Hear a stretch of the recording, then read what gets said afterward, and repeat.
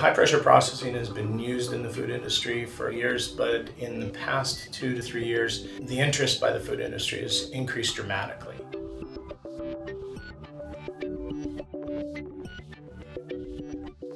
With high pressure processing, ready-to-eat food in its final packaging is submerged in water and subjected to extreme pressures up to 87,000 psi.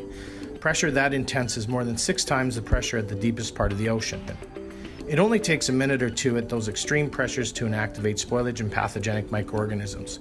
The process safeguards food for consumers and creates a longer shelf life product that still retains the raw characteristics of the food. Consumers may not realize it, but there's quite a few foods in the grocery store that are high pressure processed, and in the future those numbers are dramatically going to increase. The food industry is adapting this very rapidly because it retains the fresh-like character of the food products, as well as guaranteeing the safety of the product by inactivating the microorganisms such as pathogens.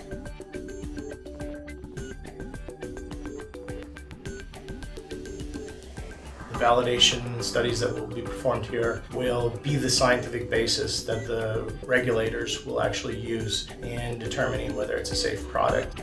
Then from a food industry perspective, they will evaluate whether it retains the qualities and characteristics of fresh product that they desire. At Cornell University, we have a long-standing history of working very closely with the food industry and providing assistance. This is yet another way that we're going to provide assistance for those food industries that are going to be using high-pressure processing to produce a high quality and safe product for consumers.